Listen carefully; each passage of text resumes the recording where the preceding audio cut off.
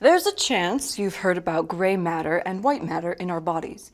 Usually we might think of the brain and a mad scientist, or of an actual brain surgeon, but what actually are gray and white matter? To begin, they are both tissue regions of the brain and spinal cord, aka the central nervous system, or CNS for short.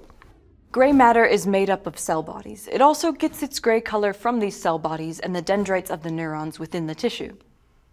The cortex, which has an outer layer of gray matter, and nucleus, or center of neuron cell bodies, either close to the edge or way inside the brain, show why a general brain structure is composed of gray matter. The cerebral cortex and the cerebral nuclei, both the outside of the cerebrum and the deep inner part of the cerebrum, are composed of gray matter. So is the outside of the cerebellum, aka the cerebellar cortex. But what does gray matter do? Gray matter uses synapses which allow integration and processing to occur.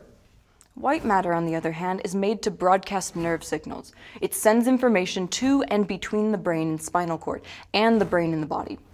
Instead of cell bodies, it's actually made up of nerve fibers. It gets its color from tracks from myelinated axon bundles. These tracks are located not unlike gray matter, either on the outer surface of the CNS or deeply embedded in it. Now that we've learned a quick breakdown of gray and white matter in the central nervous system, make sure to nurture your brain. Take walks, get some sunshine, eat right, sleep, and exercise. Not only will things like that improve your emotional and mental health, it will do wonders for your CNS. Remember, your body is your temple.